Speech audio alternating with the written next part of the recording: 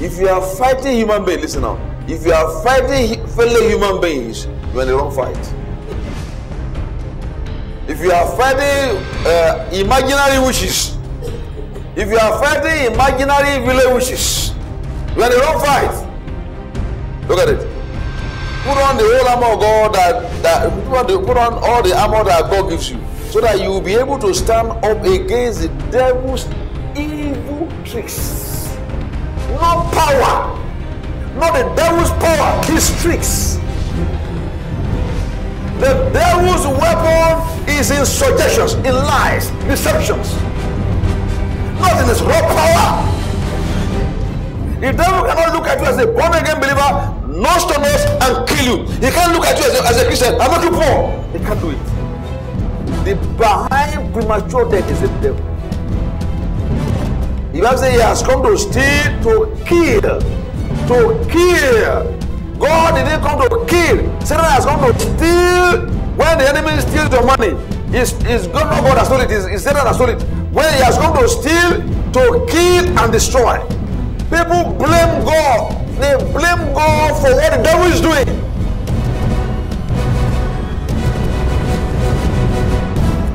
We are looking at strategies. In this life, there will be issues. We are in a war. This life itself is a war. As long as you are here, there is an enemy that is arrayed against you. And his name is the devil. He's not your brother, it's not your sister, not your uncle, not your mother-in-law, not your father-in-law, not people that you see around and everything. Some people can be just mere tools in his hand. But your number one enemy is Satan. The Bible says he has come to steal, to kill, and to destroy. So his job is to steal, kill, and destroy. He doesn't rest, he doesn't sleep, he doesn't go to bed, he doesn't go on vacation. He's working 24/7, looking for how he can steal, kill, and destroy. That's what he does for a living. But the same John 10:10 says, I am come that you may have life, and that you may have it more abundantly, until it overflows. Is why Jesus came here, the purpose of his coming. He didn't have to come for himself. He came for me and you so that we can have abundant life here on earth. And so if you are living below the abundant life, you are living beneath your privileges.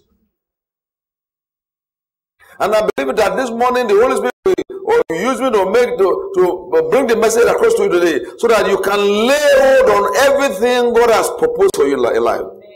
You can walk in the victory that God has designed you to walk in. It doesn't matter what you are facing, it doesn't matter where you came from, it doesn't matter what you are struggling, it doesn't matter the sin you are struggling with. It doesn't matter whether you just slept with somebody yesterday night over today. It doesn't matter where you coming from. You see, the enemy will look at and will condemn you because of what you have done in the past. It doesn't matter what you are even struggling with right now. It doesn't matter where you are right now. Where you are now is not the issue. It's where you are going. Though your beginning may be small, your latter end will increase abundantly. Amen. It doesn't matter what you are struggling with. It doesn't matter how financially delinquent you are right now. It doesn't matter how poor you are right now. It doesn't matter where you are, how lonely you are, what you are facing, and the kind of things you are going through now, how you are feeling your body, your head. No, it doesn't matter. What is important is what Jesus came to do, and if you can lay hold on it, you are victorious. Praise God. So hear me, come here. I want to listen to me this morning without condemnation. Without no matter what you have done, no matter the foolish mistakes you have made in the past, no matter what you are struggling with right now, do not let the devil condemn you. God is doing a new thing in your life. In the name of Jesus Christ. So let's look at 1 Timothy chapter 6. That's our reading. Our text in 1 Timothy chapter 6. We're going to start from verse 12 to 13. That's where we're reading on this topic.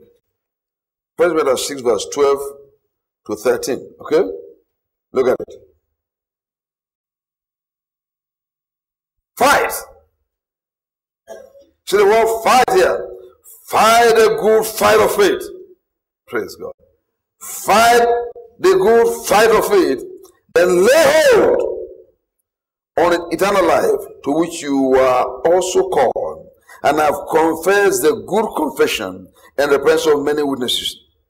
Verse 13. And I urge you in the sight of God who gives light to all things, and before Christ Jesus, who witnessed the good confession before Pontius Pilate. Now, go back to verse 12 again. And let it very slowly. Very slowly. Want to go? Fight the good fight of faith. Lay hold on eternal life, to which you are also called, and have confessed the good confession in the presence of many witnesses. Stop there. Now hear me, church. The only fight you are supposed to fight as a child of God is the fight of faith. There's only one fight you are allowed to fight based on the Bible, is the fight of faith. Any other fighting you are doing outside of this one is in error. It's against scripture. If you are fighting human beings, listen now. If you are fighting fellow human beings, you are in the wrong fight. If you are fighting imaginary wishes, if you are fighting imaginary village wishes, you are in the wrong fight.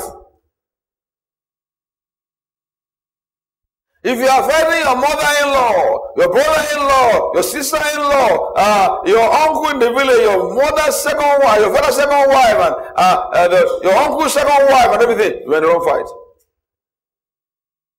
Let's give me Ephesians 6. Let's back up to Ephesians 6. Ephesians 6:12. In fact, 11. From 11 to 12. This is important. If you are in another fight other than this fight of faith, you are in the wrong fight. Okay? You are in the wrong fight.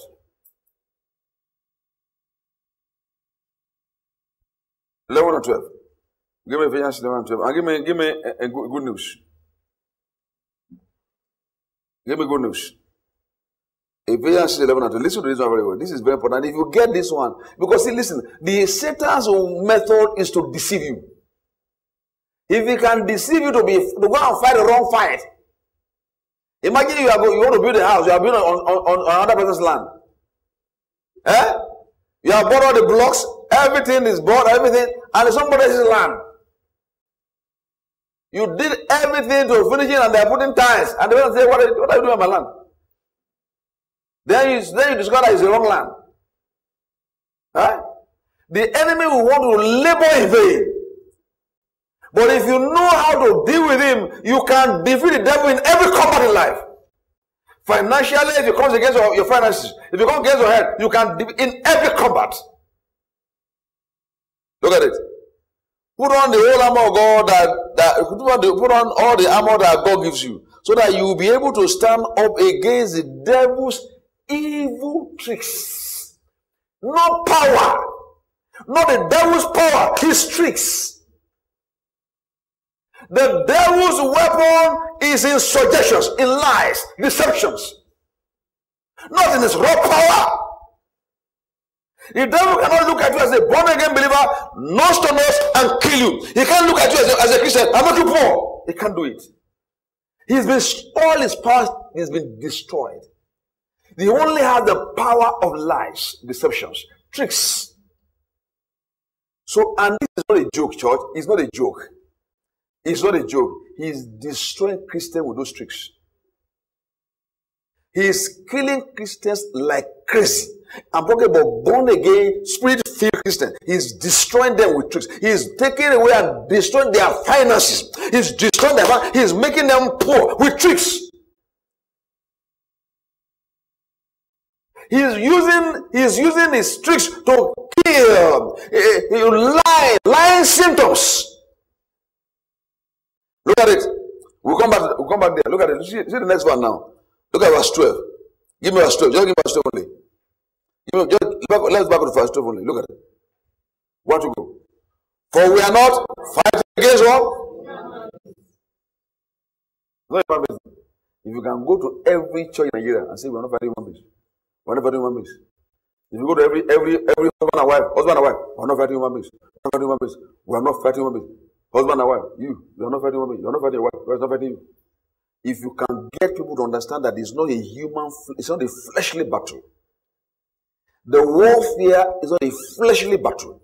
See, look at it. It says, for we are not fighting against human beings. But what are we fighting? Look at it. Want to go. But what?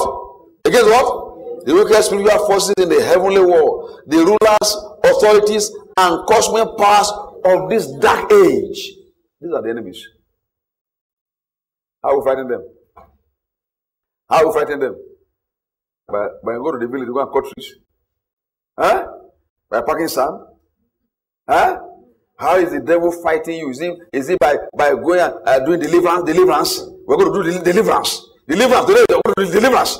No. It's tricks. Deceptions. Lies. The devil is a liar and the father of lies.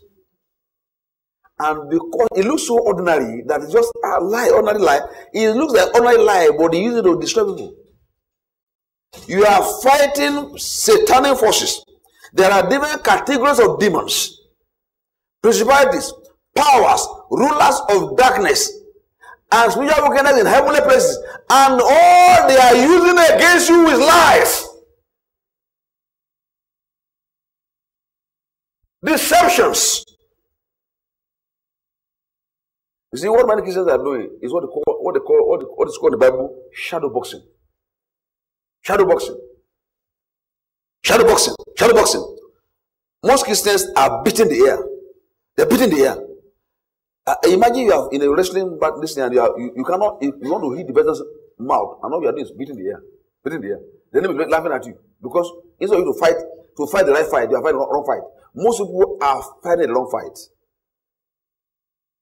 They are shadow boxing. Hear me, church, the devil has been defeated. Go to Colossians. Let me show you something. Colossians 1. In fact, let's do Colossians 1. Colossians 1:12. Okay? You see, the devil has been defeated. He is a defeated fool. His power has been taken away from him. He doesn't have any right over you. Colossians 1, verse 12 to 14. Okay? Giving thanks to the Father who has qualified us to be partakers of the inheritance of the saints in the light. Look at verse 13. 13. Want to go? He has what? Delivered us what? From the power of darkness and conveyed us to the kingdom of the Son of his love, in whom we have redemption through his blood, the forgiveness of sins. Verse 13. 13. Give me that in other versions. This is. See, you are not going to be delivered. You are not going to be delivered. You have been delivered already. You are not going to be delivered from poverty. You have already been delivered. This is past tense. Not future tense. Look at it. He rescued us. He rescued us from the power of darkness and then brought us safe. He brought us safe. He rescued us. He didn't rescue us with wounds. With wounds. He rescued us from the power of darkness and then brought us safe into the kingdom of his dear Son. Right now, if you are born again, you are the kingdom of light. I don't know whether you get this thing this morning. If you get this thing, there is something that begins to rise in your inside against poverty. There is something that begins to rise in your inside against sickness and disease. There is something that begins to rise against in your inside against sin. Sin is like a yoke, it's like a bondage. You want to. When I was struggling with illicit sex, I wanted to be free. I couldn't get free. I will try tomorrow. This is the last one I'm going to do. I will try this one. After this sex, next week I'm going to stop. By the end January next year, no more. This is the last December one. When I finish December one, next year by January, no more illicit sex. I'm just going to leave. By the time January 1st, I do it December 31st. Then go to January 1st. January 1st, I go to church. And then we meet in church, and then everybody say, when they say, Happy New Year, say, oh, Happy New Year. No more sex. By the January 3rd, I was already having it. No strength. There is no strength in the inside. I was under the yoke and the bondage of sin. There is a yoke, there is a power of sin. It's invisible. Power is like magnet, draws you to it. You can't help it. But see, hear me, look at now. One happened after I've been delivered here. So here I was delivered. Now I was delivered. So I began to hear the word of God, to listen to the word of God, to hear the word of God. And then the strength to overcome sin came. Because, like, see, spiritually, you grow spiritually as you grow physically. If you are eating good food, you start getting strength. If you don't eat well, you faint. You are not, any small problem can knock you, a small sickness knock your body, no immunity. No immunity. Because you have not eaten. Your body doesn't have immunity to fight sickness and disease. You spiritually, when you get born again, listen, when you get born again spiritually, you are a baby Christian. And a baby needs to be constantly feeding on the right diet, right faith food. You need to eat faith food. The more faith food you eat, the stronger you are in your spirit. When your spirit gets stronger and stronger, the sin that easily beset you, that sin that usually mess you up before. Somebody comes in, dang way, a very expensive car key before you, or somebody comes in and opens this one before you, and then you are wondering whether you're going to look at it. We're going to look at it. What happens? There is strength here to say no. You say no. That I can't do it. I'm not going to do it. There is power to withstand it. Okay? What happens is because now you gain victory. Okay? Over it. But see, the thing doesn't come just like that. It has to come with feeding on the word of God consistently. The more you feed on the word of God, the more you do that consistently, the stronger you are spiritually. Okay? Are you going to see this morning? So hear me. No matter what has been holding you captive before, don't be discouraged because you mess up. Sugar, I will never smoke again. This is the last one. After this one, lie. Then you finish and drop it. They say, that's it. Put tom. Say, that's it. Put tom in your mouth. Say, no more cigar. Before you know it, the smell, somebody smoking now, you hear the smell. And benching. Then you know you already collected. There is a pool here. There's a pool. You can't help it. There's a pool. It's very important. When you begin to master this one, listen now. When you begin to master this, the word of God, you begin to get the word of God. That's why the devil, listen now, the devil's area, how does he fight you? He fights you with suggestions and lies to trick you from hearing the word. He pulls you away from hearing the word. Because if you are not hearing the word of God, I don't care how determined you are, you can't make it. You can't make it. They serve you the beer. And I say, look, as I'm drinking this beer, I don't want to drink. I don't born again now. I see me so. Huh? I don't born again. I say, now you born again. I don't want this beer. You take it. When you finish taking it, you say no more. You repent, but I'm sorry. I'm not supposed to be drinking. This is wrong. This is wrong. And then you go home and say, no, I'm going to do it. You take communion. I'm ready. And then I'm not going to do it again. If you are not hearing the word of God enough, you can't do it. Somebody will buy you beer free of charge. It's when you don't. It's when you want to stop drinking. That's when somebody is giving you free beer. Yes. Are you aware of that? The time you say, "I don't want to do it again," that's how they to buy you one bottle before. He's buying you free. Hey, on my neck. Okay. You say, "Okay, give me the money." Say, "No, drink it." Give me half of the money. Say, "No, you must drink the beer." If you are going to drink 3 bottles, you buy it. But they won't give money for 1 bottle. You see, behind that is Satan.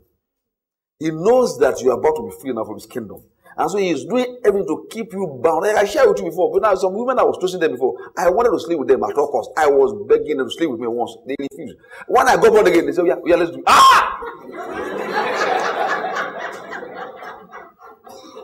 Why didn't you agree? That's fine. You know what I'm saying? How come it's now you want it? You see what I'm saying? See the thing, all of a sudden, yeah, let's do it. And they're even chasing me around, looking where you say you're coming, and they say, See, why? You see, because as a baby Christian, I didn't understand. I was wondering, how come these people are after me now? Before they didn't like me. I was pleading with them, so I would go to, I won't wear condoms and go back to I'll go to the house and every time to see, no, I'm not going to sleep with you. They were praying, using shakara, doing shakara for me for long. I go back again and say, yeah, let's come. The devils are, see, the enemy is looking for how to get you back. right back to the same yoke where you are. See, that's why the battle is a persistent battle. Life is, see, until the devil sees the end of a Christian, the death of a Christian, he doesn't give up. You are going to have to stand your ground against him and make yourself, cook yourself with all. You are going to use this one to cook yourself. Because he is not just looking for how to make you to drink beer or sleep around and everything. He wants to kill you. And he knows he can't just kill you like that. So he has to go, he has to look for ways and means to get it done. I know if he can get you to stay away from the church where you are not hearing the word of God rightly, guess what? It's a question of time. You wither. You just wither like that, easy. But the more word you hear, the more strength you get. Because there's only one thing the devil is afraid of, the word of God. When they came to, if you look at it shortly, when they came to Jesus Christ to confront Jesus, there was only one thing Jesus used against the devil, is the word. It is written. It is written. It is written. He came against Jesus Christ several times, and every time he came to Jesus, he just used the word of God to bounce him back. You are going to do the same thing for everything, every temptation, every trial, every challenge, every problem that comes away. You will use the word of God to bounce it back.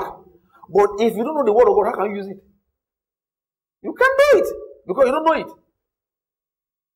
The Bible says, my people perish for lack of knowledge. Lack of knowledge. They don't have knowledge.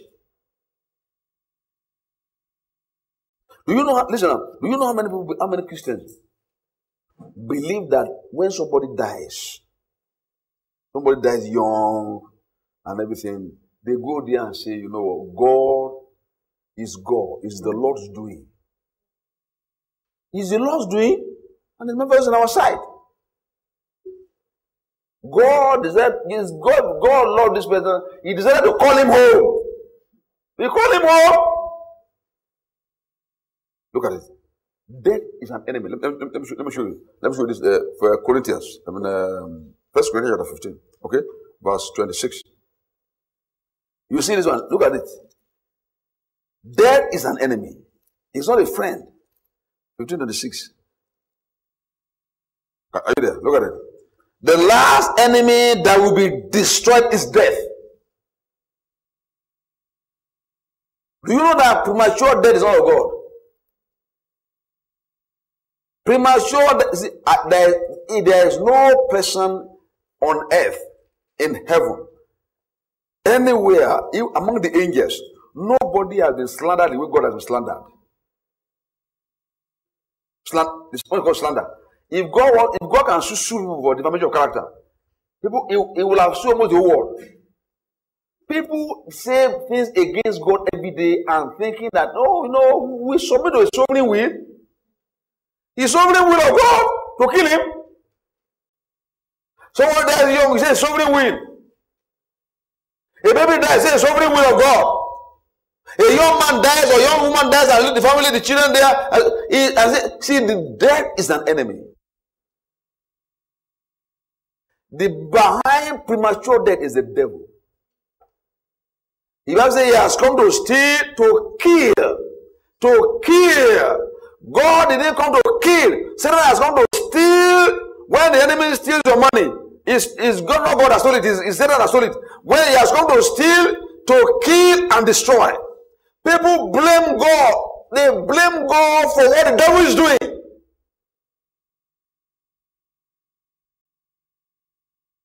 I don't know if you've been to a funeral recently. You go to funeral, you go to maybe they are doing funeral somewhere. Go somebody dies, you go and greet the person. And you see people will gather there and say, take heart. You know, this is how God will it. You know, have you ever heard about that? You heard it before? This is how God will it. That, you know, we cannot question God. He's God. And I'm wondering, what kind of God is that? Not my own God, maybe their own God. You see what I'm saying now? See, what kind of God are you talking about? You see, you defame the character of God. You damage his character. So the devil is allowed to go scot-free and God is blamed. What the devil is doing. Some say, well, even though but God allowed it. Is God allowed the thing? God allowed the thing. God allowed what? You know the Bible say, I set before you life and death. Choose life. That is how you believe.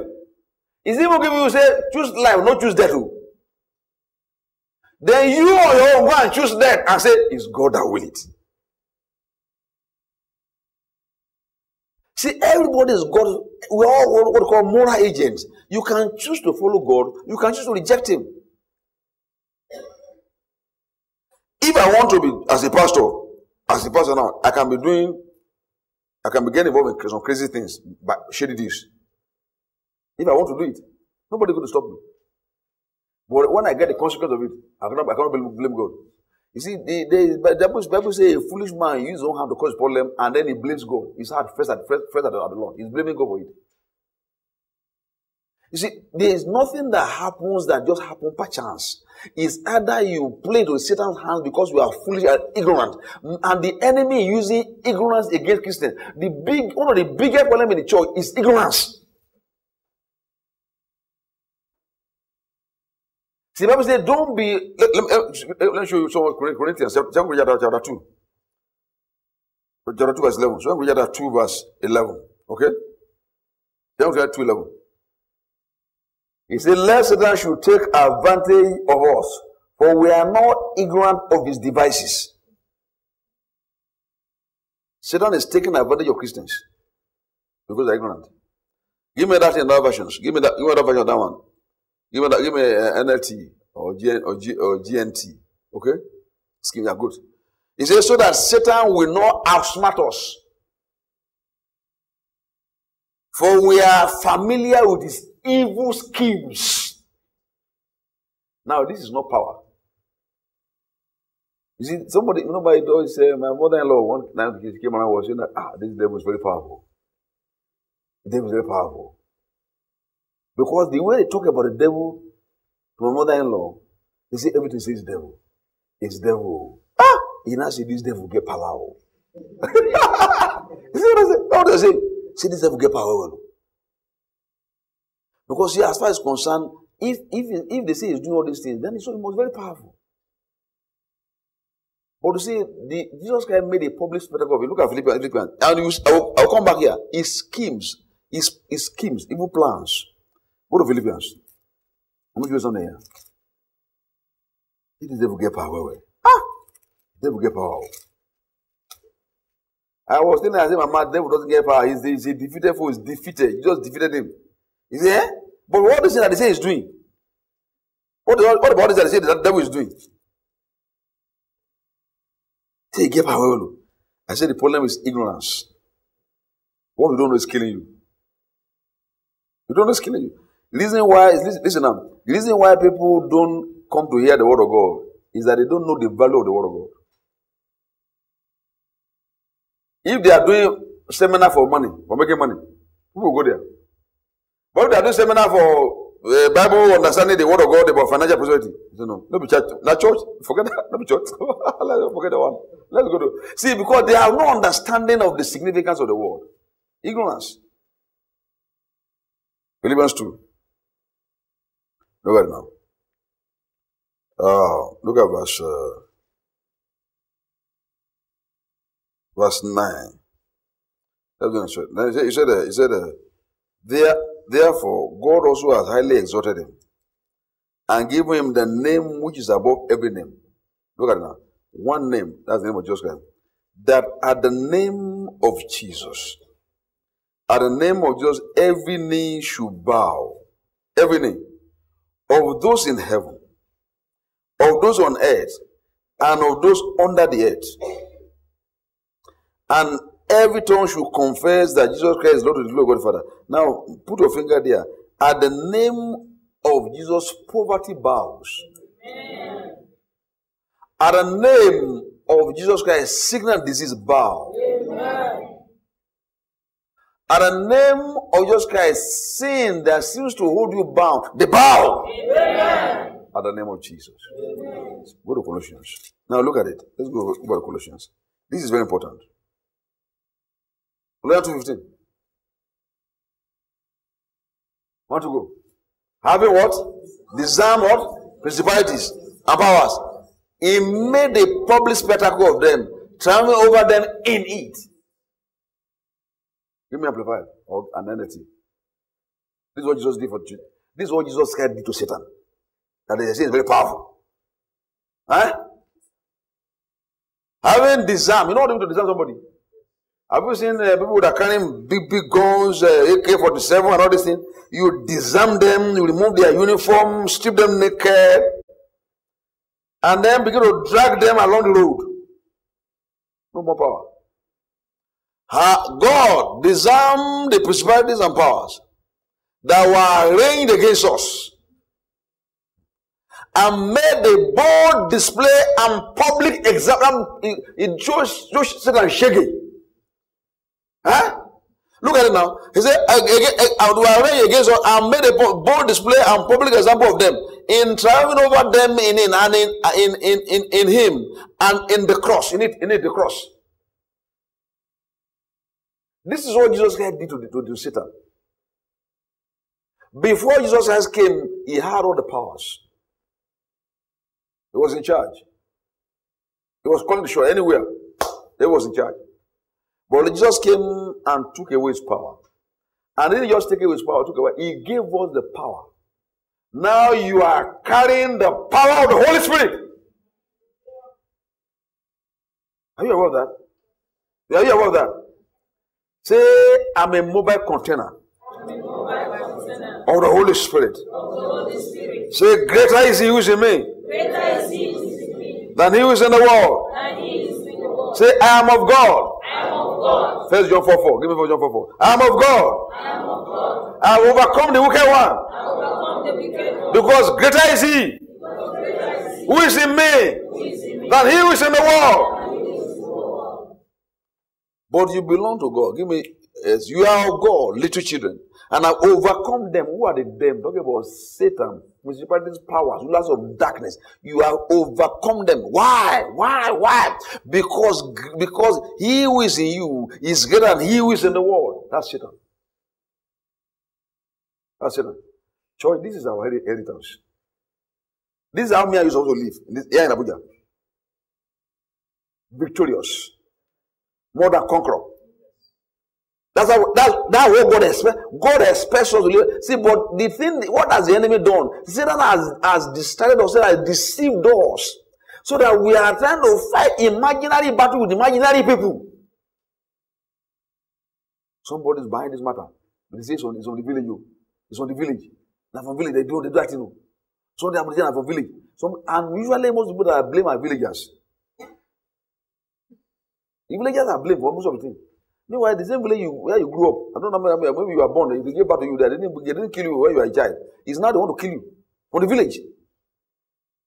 See, the enemy is using lies to trick Christians.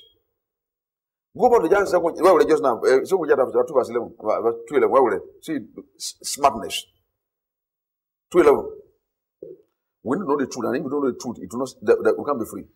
So we have 2 verse 11, and then we go to John 8. Look at it. 2 Corinthians. No, 2 Corinthians. I said 2 Corinthians. The one we read just now. 2 Corinthians. 2:11. Smart device of the Satan's devices. 2 Corinthians 2 verse 11. Satan's device. We're looking at the one we read just now. Quick. Lest Satan should take advantage of us, for we are not ignorant of his devices. This taking advantage of somebody. Has somebody ever taken advantage of you? Did people take advantage of you because you are ignorant? Have you got what I'm saying now? People are collecting money from me before. They took money from they didn't put the money in my pocket. They talked me into putting out money and then I parted with my money. And it's a lie. It was a lie. They deceived me. My money is gone. See, this is the way the enemy takes advantage of Christians. Have you ever been taken advantage of somebody, maybe as a lady from somebody promised to marry you? Promised to marry you, and then he took advantage of you sexually. When I was Satan's boy, I did that. Even when I was married with children, I was still looking like a boy, wear jeans. I said, I was single. And I was getting married to you and everything, thinking of getting married. You talk about marriage, I said, wow, that's right. Talk about marriage. You're talking about marriage. Oh, I never dug any that had any wife anywhere. You know how many people in Abuja here deal with children in Lagos? How many men have children in Lagos? They have children, family. They are taking care of their family steady in Lagos. And they are here, and somebody's taking her. He's going to marry me. He's promised he's going to marry me. So he's taking advantage. The devil. Satan is taking advantage of them. See, I'm trying to make a point to this. Whenever I can get it to you, I'll be too glad to understand that the devil does not use raw power. You see, he didn't. Those guys were sleeping with me. It's not that they were sleeping with me because I forced them, I took them and raped them. I didn't rape them. No, they removed all their body by themselves because the idea is that they are thinking that this man might marry me. And if you go marry me, why not can I sleep with him? If I don't sleep with him, maybe somebody go and somebody else. So they are ignorant of the word of God, and the enemy will use them to take advantage of them. And then one of them in Abuja here, those days Abuja was still like a village. When they discovered that I already had the family, and then they discovered that I was pregnant one time, they were pregnant at that time, I lied. I lied. Okay? One I said it was a mistake. The other that she hooked me with pregnancy. She used pregnancy to hook me. I said, I'm not going to marry her. She just hooked me. See, the thing is that that's the enemy's method of operation. It's lies.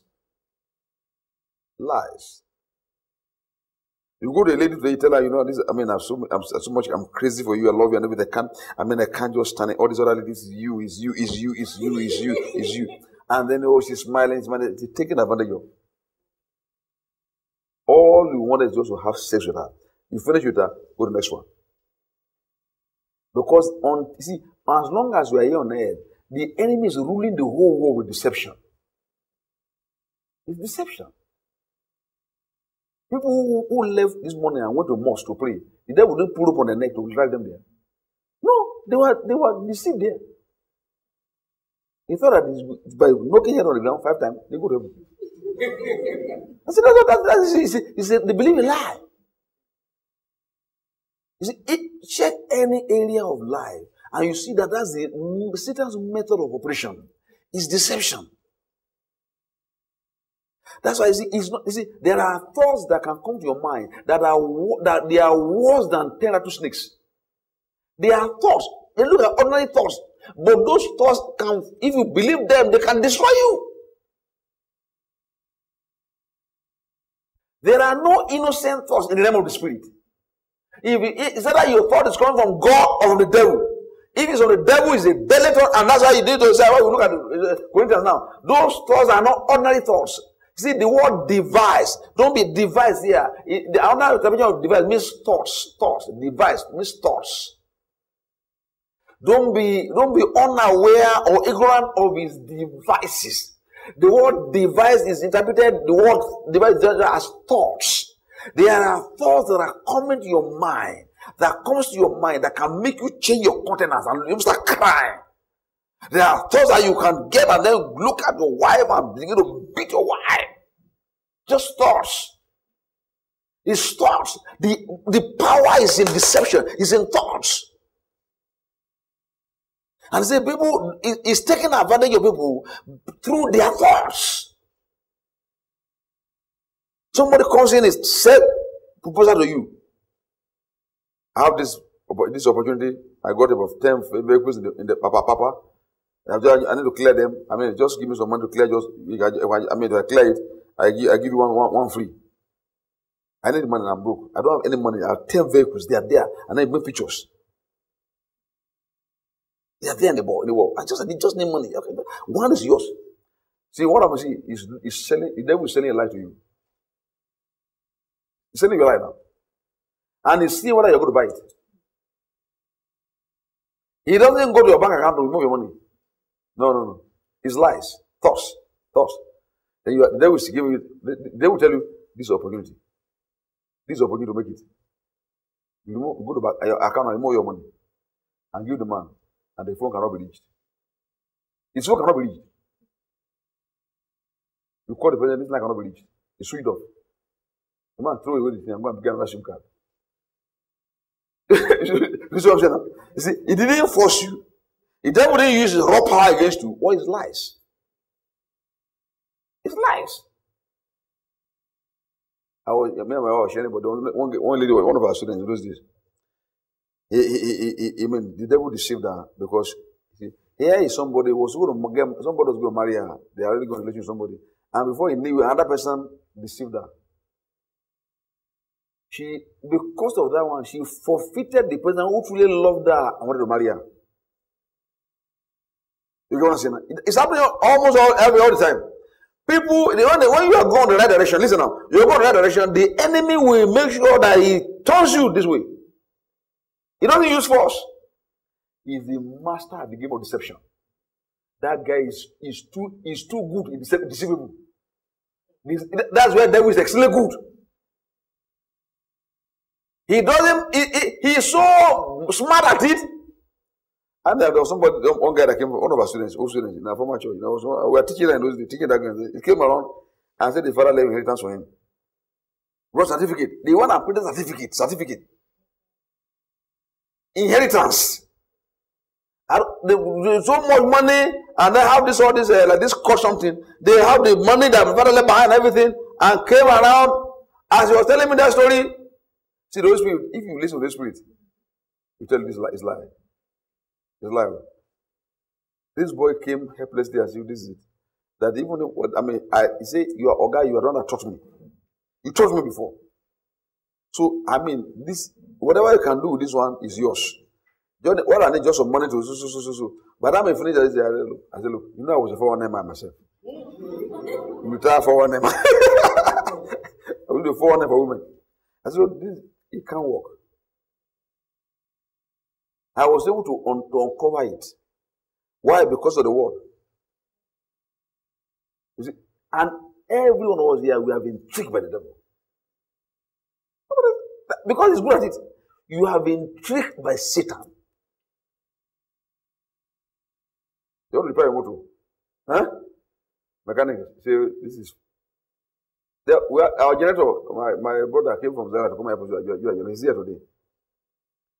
The generator was making this thing was needed to be overhauling. Somebody brought a bill of about 91,000 to overhaul it. And then my brother came, I just see the thing and he said I should bring the money now. See, he wasn't forcing me to bring the money out. He said, no, he just said this, you go there and get this one, you have to supply from beggar. You get this particular spare from beggar. And everything. To be honest with you. But when you listen to the spirit there, lie.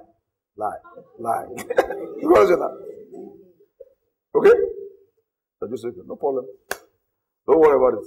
He said, I said, no, don't worry. Leave it now first. Let me check it out. Let me check my spirit. Just go first. He wanted me to bring the money immediately.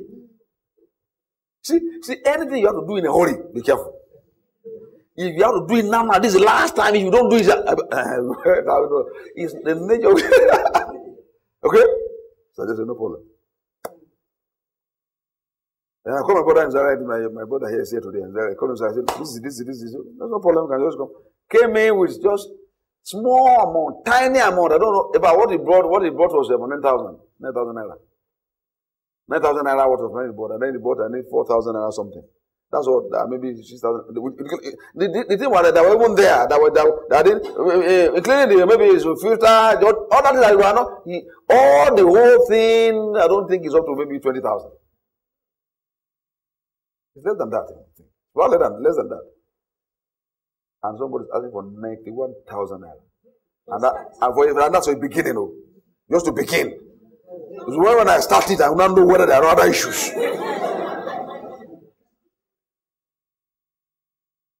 You see what I'm saying now? Well, see, what happens is the lies. He comes to the house, no, the man gets swimming pool. Swimming pool in the house. Okay, I will chop my own. So the point is that the enemy uses lies. And if you are ignorant of his devices, he will take advantage of you. I shared with you before. A lady, as a married person, you see me crying for a lady. I want to have sex. I don't know how much I love you. No, but like, so you're also mesmerized. Look at your shape. Oh, no. It's not about crocodile tears. It's a lie. And you know, when the enemy is coming against you as a woman, you know that there's something good coming to you. There is something good about to come to you, and the enemy is trying to steal it from you. That's why he say, let Satan should take advantage of us. For we are not ignorant of his devices. It is the biggest part of it now, church, this morning. This message, my summary of this message is in the last part here. People are ignorant of his devices. And as long as we are ignorant of his devices, listen now, what are some of his devices? Let me give you one example. His devices is that when it's time for church, and he says, don't come here.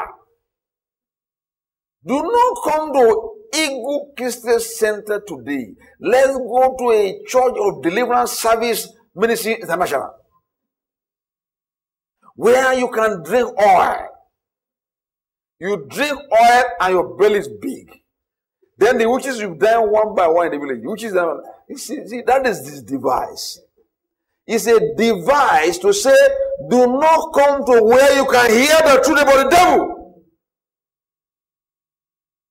You go to churches that preaches fear. Fear of the devil. Fear of the devil. See, there are two extremes. Number one, there are people who don't even think that there's a devil. They don't know there's a devil. They don't believe there's any devil. The devil is destroying them and ruining their lives because they're ignorant.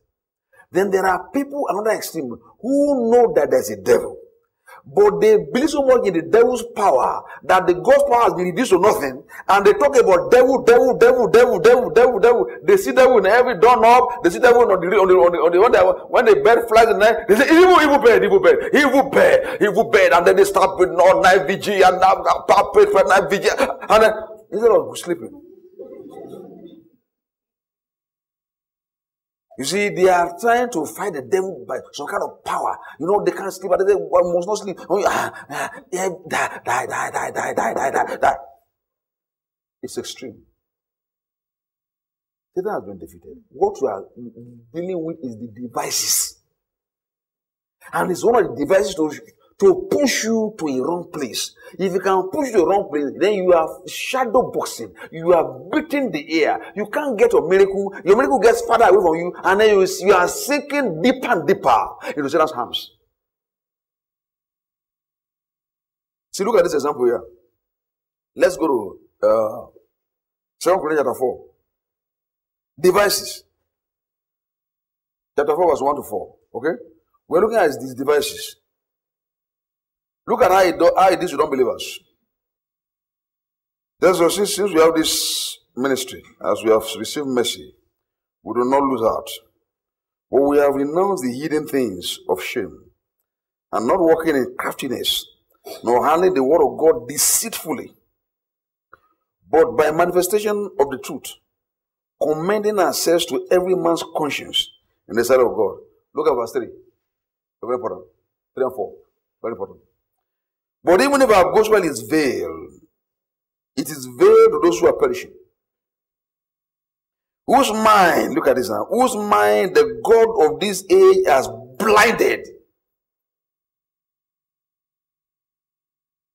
Who do not believe, lest the light of the gospel of the glory of Christ, who is the image of God, should shine on them. Now 3 and 4 is very significant. The reason why people are going to hell every day, listen now. The reason why people are going to hell every day, it's not because of the bad things they did. We have all done bad things. The reason why people are going to hell every day is because they have rejected Jesus. There are many people who are in church they are just church goers, but they have not accepted Jesus. They have rejected him. Look at it. You see. Look at. Give me another version of that one. If our gospel is veiled, BB, or give me BB or any of these new versions. Okay? The gospel is veiled. The enemy is using lies, lying thoughts to deceive people. If the good news we preach is hidden behind a veil. Are you getting what I'm saying this morning? Want to go? Want to go?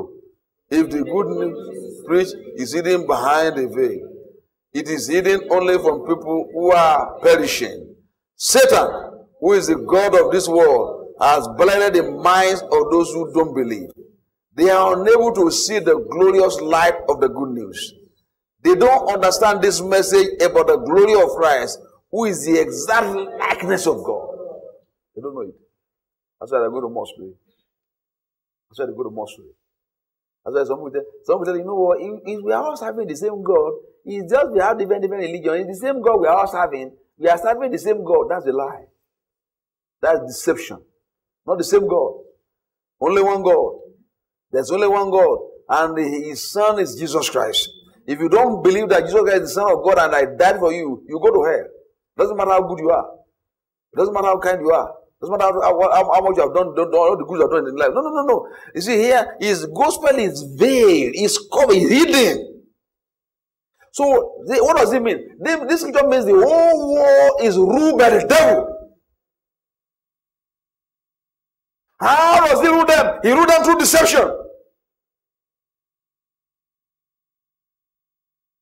About 1 John, give me a second, give me 1 John. He said the whole world lies under the sway of the wicked one. 1 John 2. It's under the sway, under the control of the wicked one. 1 John 5:19. Give me 1 John 5:19. Quick. We know that we are of God. Look at it. 5:19. Give me 19. We know that we are of God and the whole world lies under the sway of the wicked one. So give me 18 and 19 together. We are of God. Me and you. You ought to wake up in the morning at home and say, I am of God. Say it now. Say, I am of God. I am of God. Praise God. We know that whoever is born of God does not sin, but he who has been born of God keeps himself, and the wicked one does not touch him. Now see, what does it mean that it does not sin? It doesn't make practice of sinning. We all mess up before. But we don't make a practice of sinning. And when you stay in sin and you justify it, see, you can. There are people there are two people. Two of you are struggling with the same sin. Listen now. The same sin. One does the sin and feels bad about it. Huh? He commits his feels bad about it. The other one sin. There was no big deal. It's cool. You see the difference now? The two of them are struggling with it, but this one makes a practice of sin. But the one who has known God, even though he has struggled with some habits in his life, trying to overcome some sins. Listen now. After I got born again, I was still looking at women, trying to check, I was still looking at women. But then it was not like before when I was looking up to like a pig inside it. It's a different thing entirely.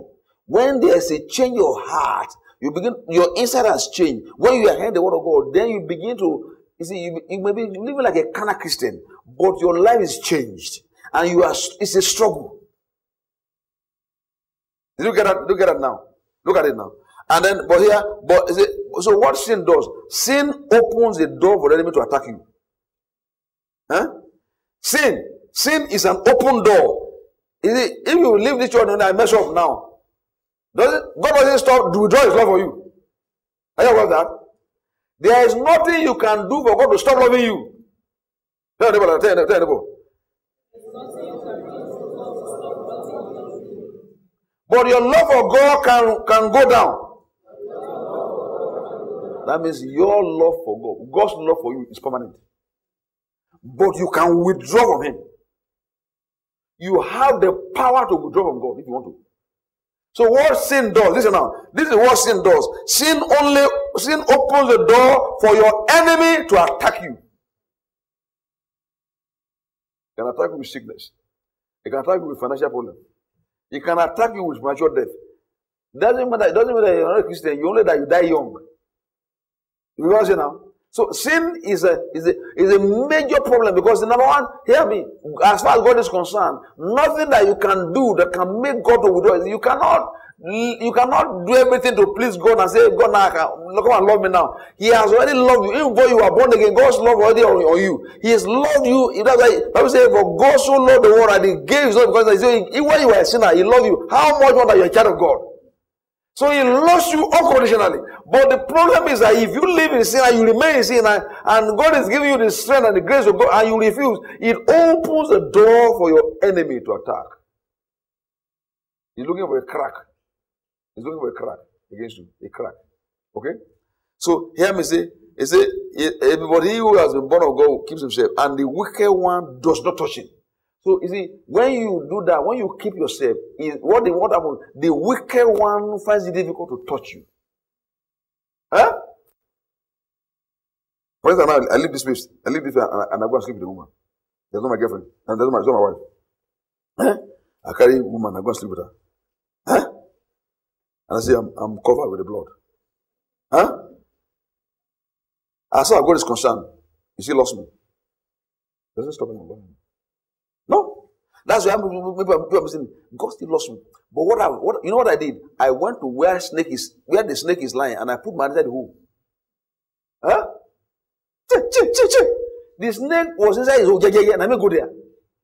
Are you going to get what I'm saying? So the thing is that, so if I come back and I say, God, don't bite me, don't help me.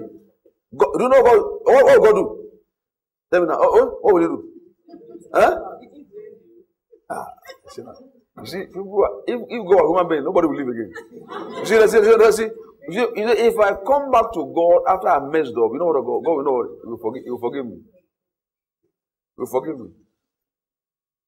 He is so compassionate to forgive me. Now, if it's human being, say, let me send you there. You know what I'm saying now? That's what I'm saying. But God will forgive you. Forgive me if I go down and say, Father, look at what I just done. He'll forgive me.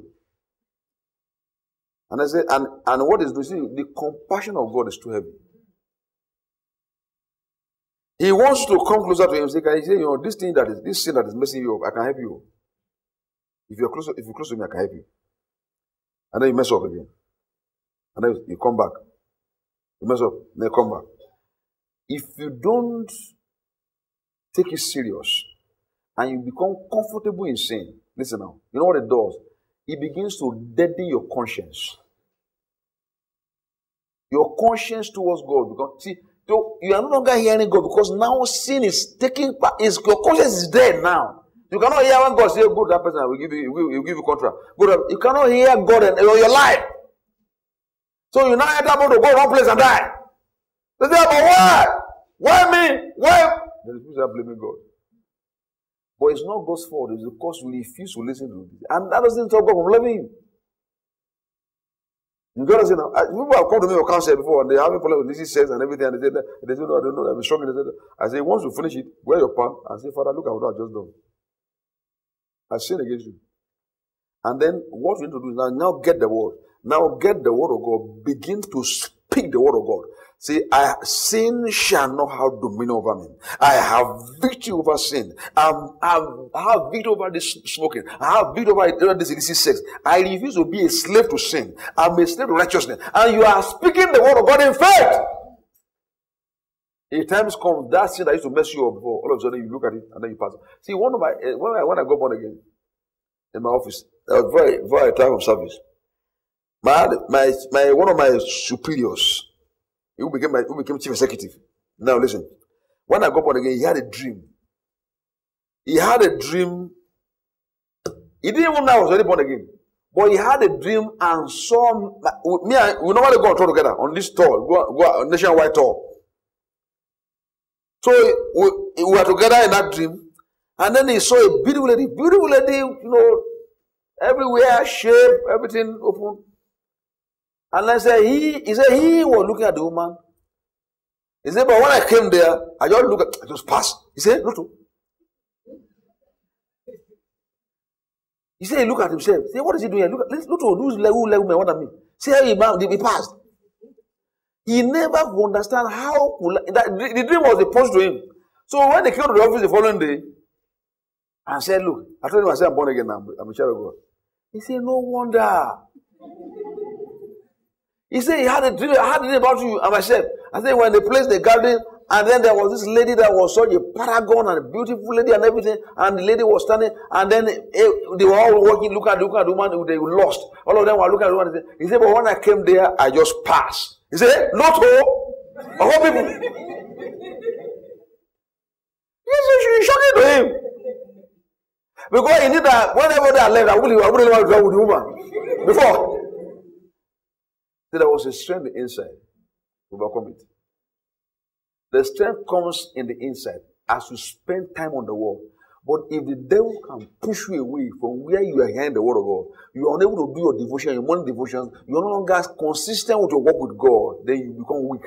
You become weak to watch anything on television. Anything on television, you can watch anything, no matter how pornographic it looks like. It becomes more appealing. Sin becomes more appealing. Why? Because now you are weaker in the inside. It's weakness in the inside. See, there are things you know, God, you don't do this, don't do this. Don't call that person. Don't call that person. No. Delete that. There are some numbers you need to delete. In fact, some people will change their SIM card. Because of the contract that you already made. Change the SIM card. Because the reason is because, now hear me, the devil will push you. He's very gentle. The devil can wait for you for 3 years to kill you. If it's too slow, if you know that you are still, it will say 6 years. As long as you die at the end of the day, it's okay. So the thing is that you have to, what you are supposed to do now is to keep him waiting forever. Let's keep the devil waiting forever. See, see it now. See it. Yeah. The wicked one touches him now. You are about the whole world. Look at 2 Timothy chapter 10, verse 3 to 5. Okay? That's our reading in this series. Our reading, okay? See it. 2 chapter 10, verse 3 to 5. Let's do 3 to 5. Okay? You see quickly here. For don't walk in the flesh, do not war according to the flesh. But see, it's not a fleshly battle. I say, we are not waging a fleshly battle. Okay? It's not the fault of the girl that came to you to come and tempt you. It's not her fault. It's not her fault. It wasn't my fault when I want those women. I was going to marry them. I was under Satan's control. It wasn't my fault. It's the devil's arranging to destroy. Satan, look at it now. It's not a flesh, but don't fight people. He said, for the weapons of our warfare are not carnal, but mighty in God, for pulling down strongholds. Thoughts. Go on. Casting down arguments. Argument, where is the argument? The mind. Arguments in the mind. Arguments are ideas that come from human beings. Ideas and suggestions that come from other people. That is against the word.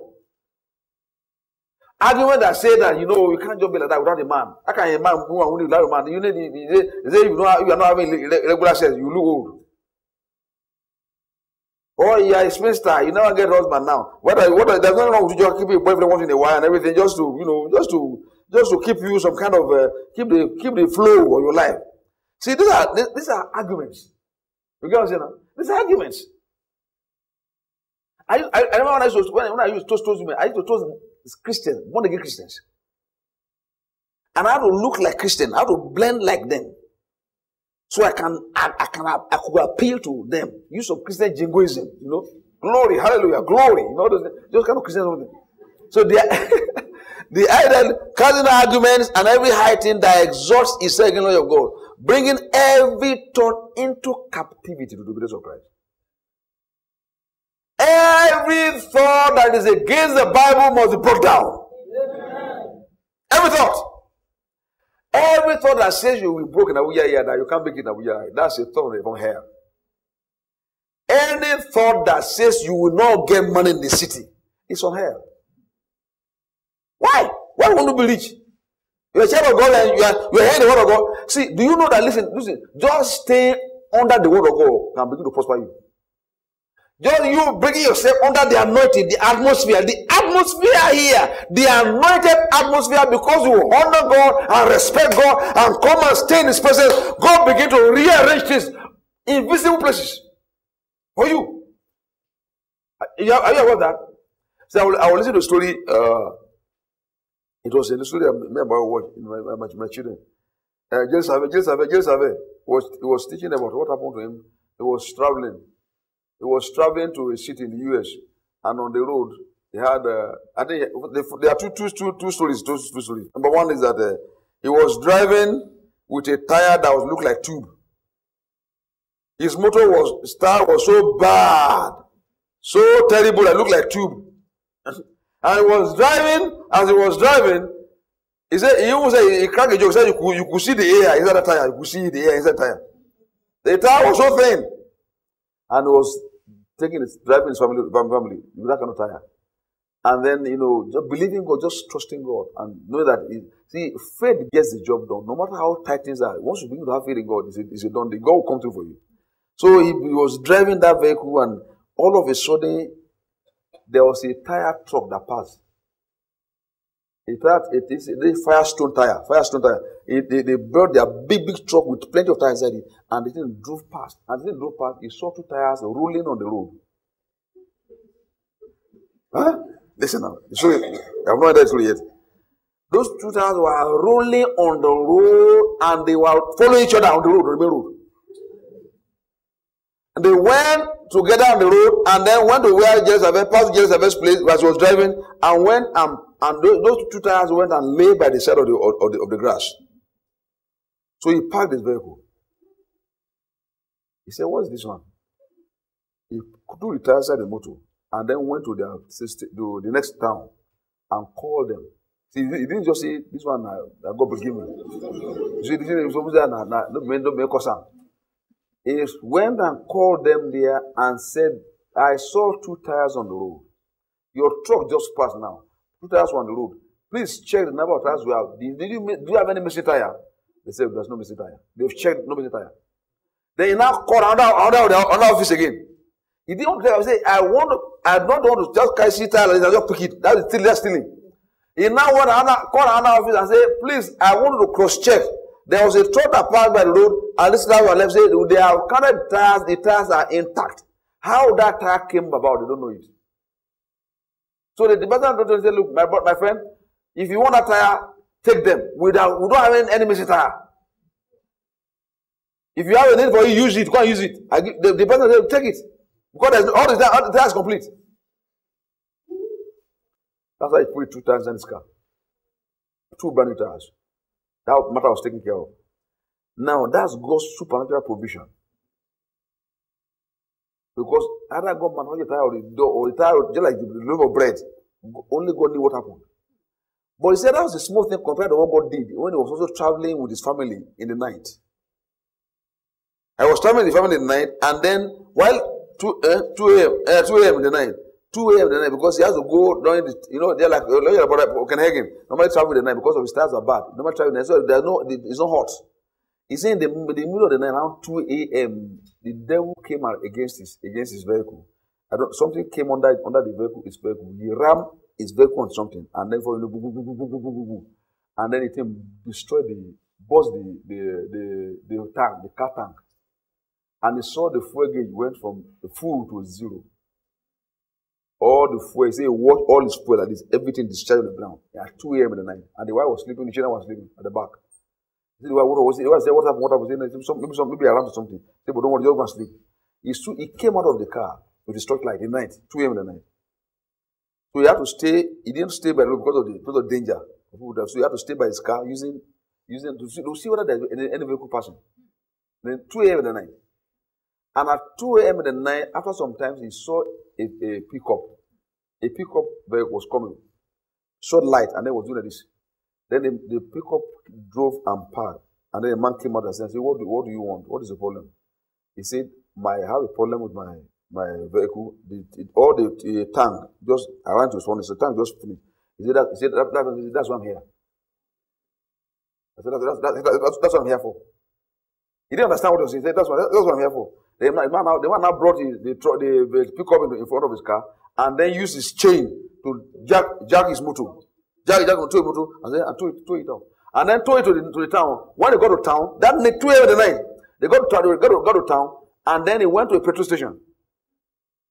And then use, he said the person removes a key from his pocket and use the key, and then the place open.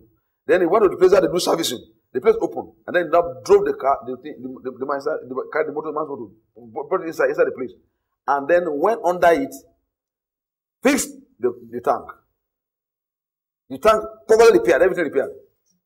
Then he now drove that same, he now brought that vehicle back to the petrol station. The same petrol station, because that place is the petrol station, the servicing area.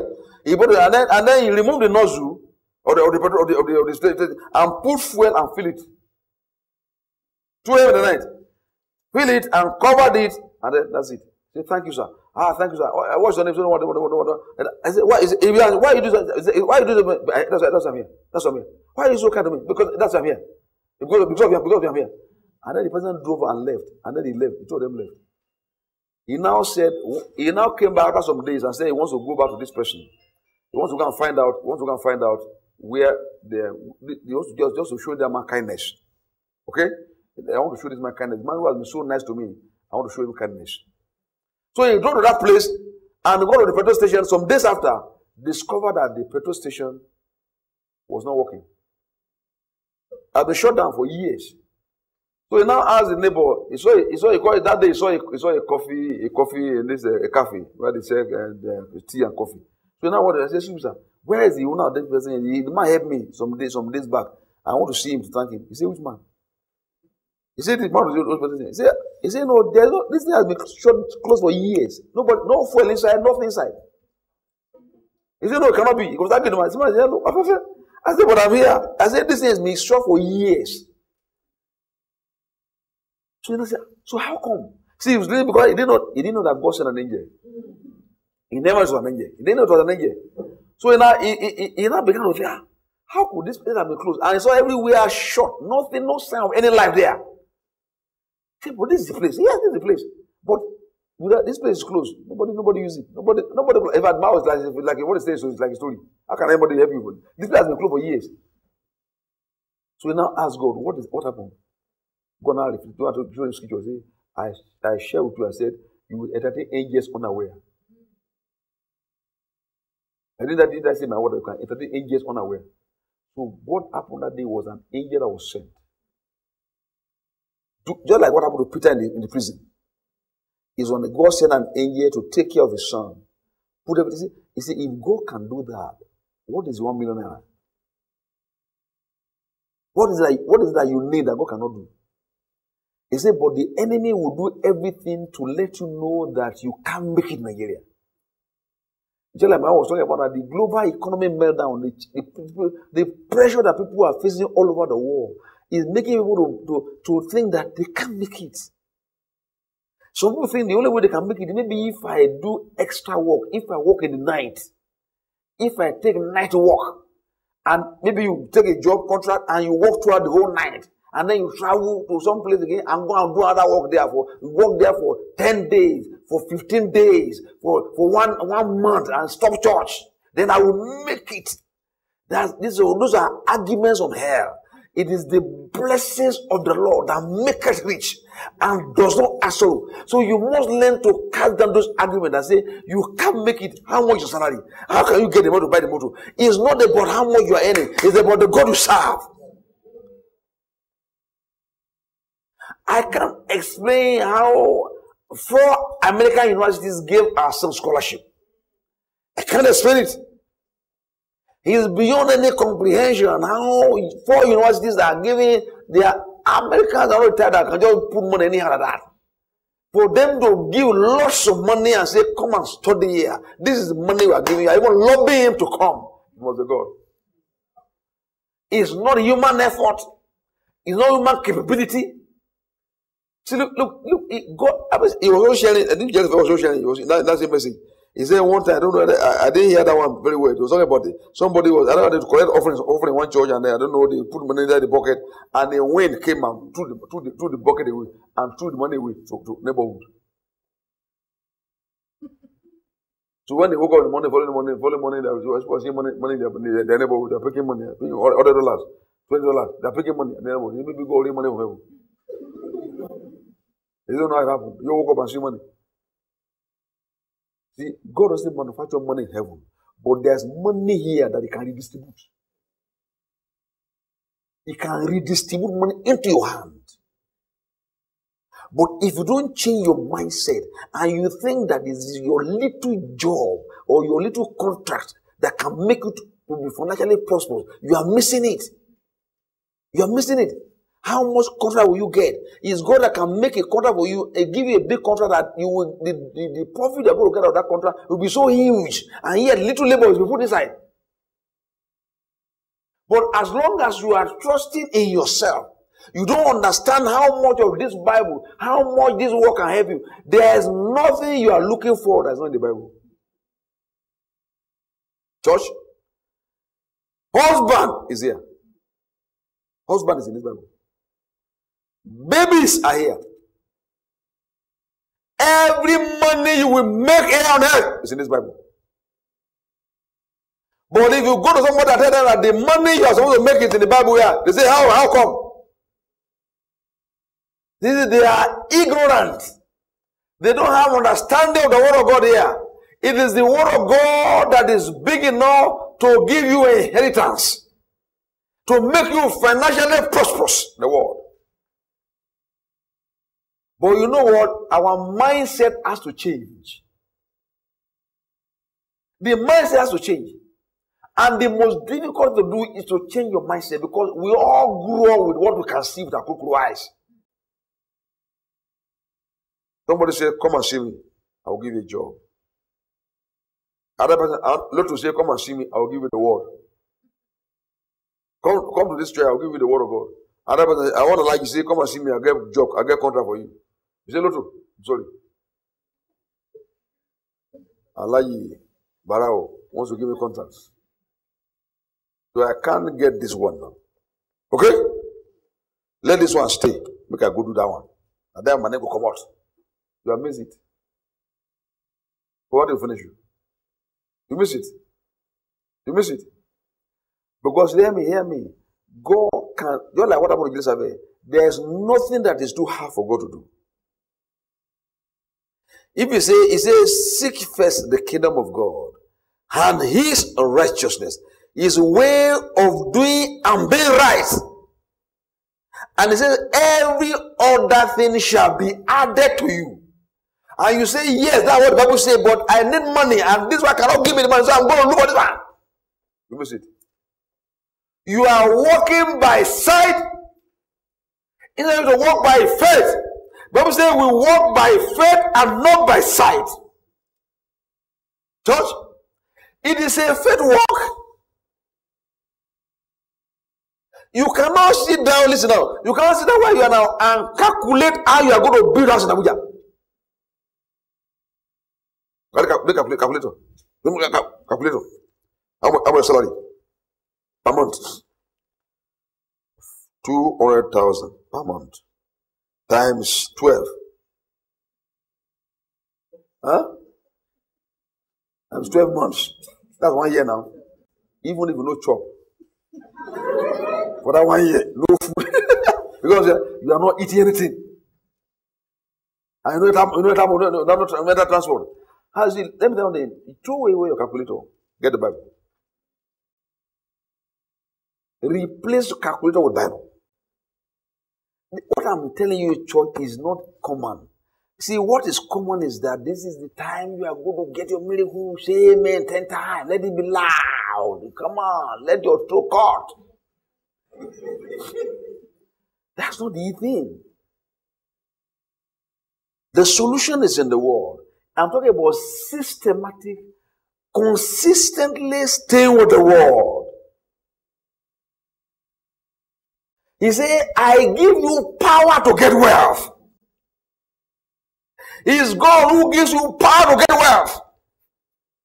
One of our colleagues in the US, his pastor in the US, came to the house last week. From the gate. When they entered the house, he said, wow. No wonder God is prospering you. The word. He said, enter from the gate. From the gate is the word of God. The scriptures at the gate, on my gate. When you are rolling the gate, you are seeing scriptures. You will enter the house, there is a message playing by the gatehouse. Huh? You pass that one, enter my parlor.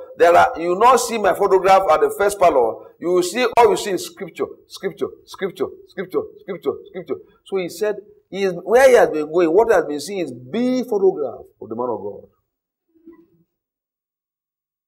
When you enter the house, the photograph of the man of God smiling at you and you saying. But what is the word? Is the word. And then he came into a house and found that the word of God is playing even in the toilet. Wow. Wow. The word. We have reverence. The way you love money. The way you respect money. Eh? That's how we respect the word. If you see how many people respect money, even here in this church now, the respect they have for money is so strong that even if somebody calls you during service and say, come and take you, you will say, excuse me, pastor, even though you're preaching, I go answer call. I go answer call. The money. See, respect is for money. When you transfer that respect to the word of God, money begin to chase you. The money will begin to chase you now. See, there are people who have respect for relations. Relations. Huh? My uncle, brother. He just come down now. Hey, I don't come to today. Hey, I don't go. You are not your uncle. One day your uncle is dying of sickness and disease. And you need somebody who knows the word to speak over that sickness and disease. Church, you better be forearmed. You are armed ahead of time before the battle comes. If you are not armed before the battle comes, when the battle comes, your relations will go down. You cannot help them. All you do is go to them and cry with them.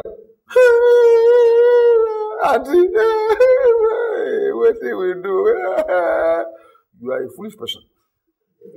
Because what you are supposed to do is to lay hands on that person and say, be healed. But if the devil can deceive you and you are not spending time on the word, you are not talking on the word, you are not hearing the word on a consistent basis, when the battle of life comes, how will you fight? When you are facing financial difficulty, when the enemy comes against your finances and everywhere seems blocked, you go there, it's blocked, that one is blocked, this other one is blocked, that one is blocked. What will you do?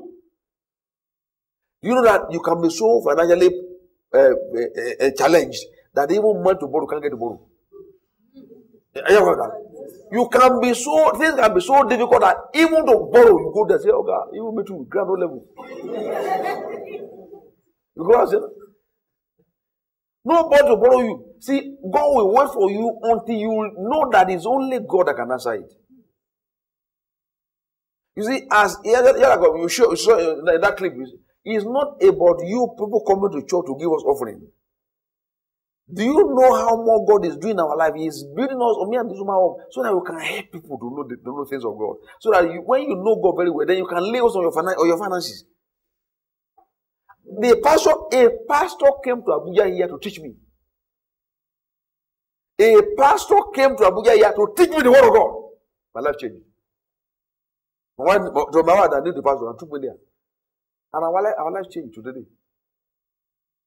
The day you begin to respect this Bible, the day you begin to respect, I'm not talking about respecting the Bible by putting it under your pillow when you go to bed. And then that's what I'm saying. I say, Bible is Bible. You don't read it. That's what I'm saying now. Everybody with dry witches. You put it there, if there's any witch at all, the devil will oppress you more.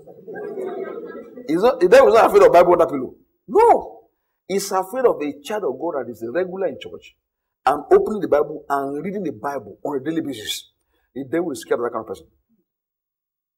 He knows that when the word of God is coming into you, You see, it's no deposit, no return. If you don't put deposit, if you don't deposit the word of God in your inside there, when you have a bill of sickness, no way to pay.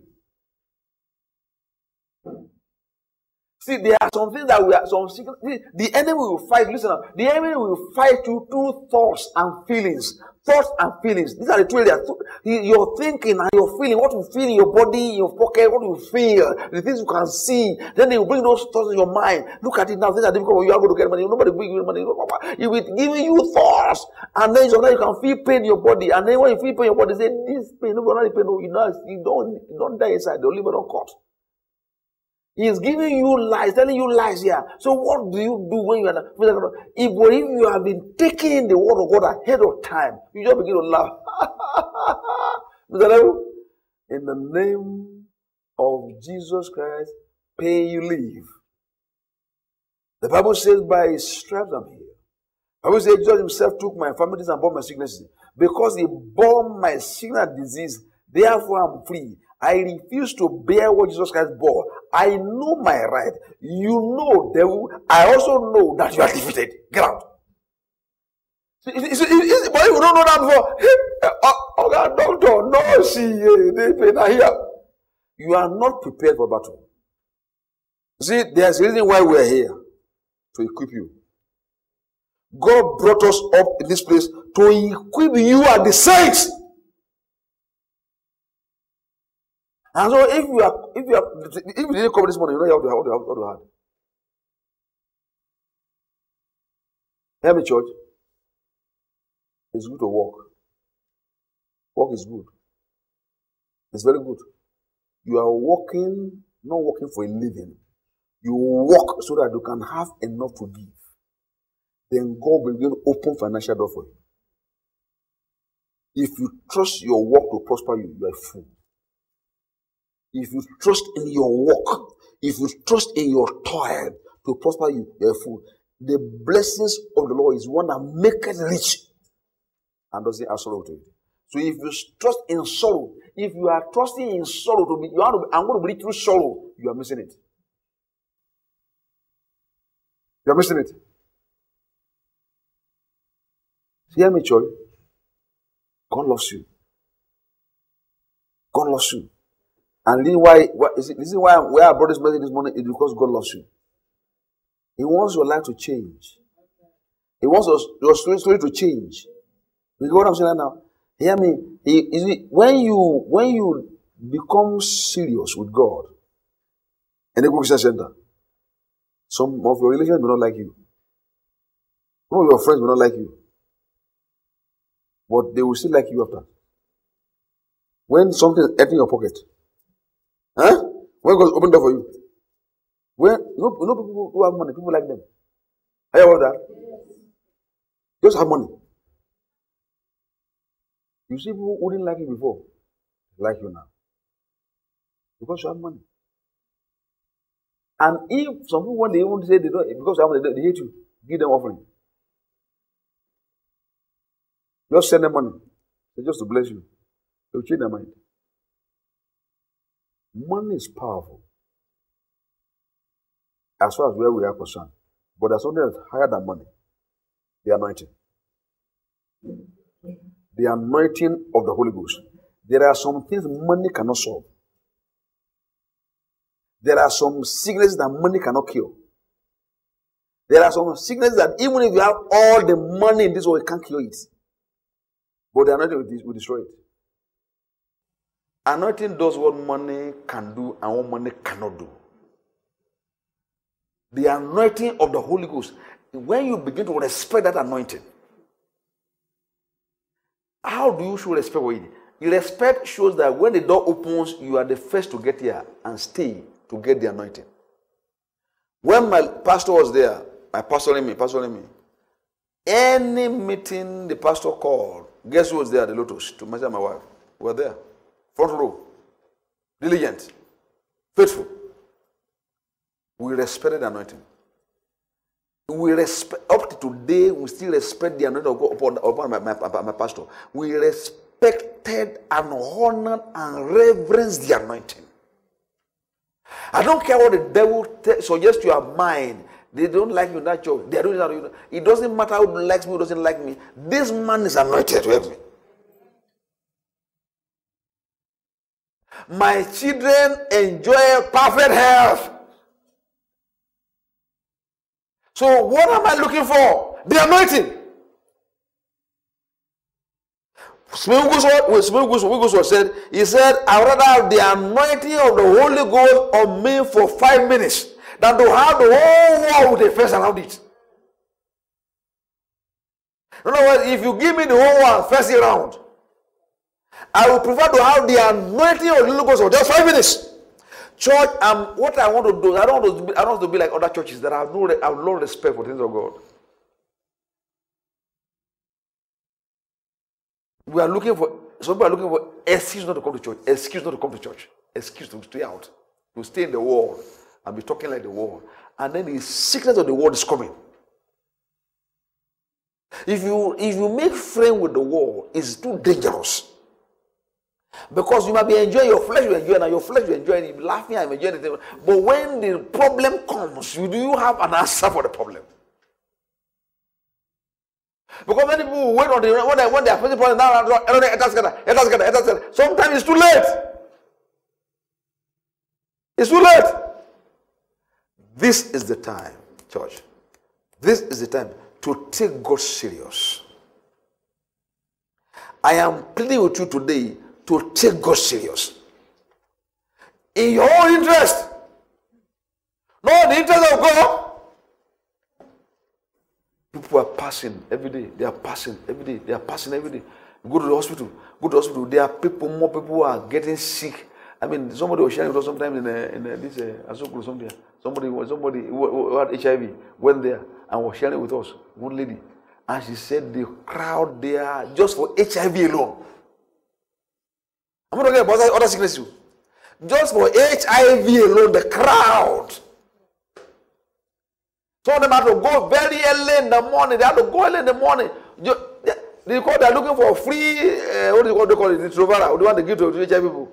They are looking for it. They don't have the money to buy, so they go to where they can get it. And they are pressing, the crowd is pressing to the place. What if they are pressing here to get healed of HIV? The enemy knows where the solution is. He will try to get into your mind to discourage you to move somewhere else. No solution.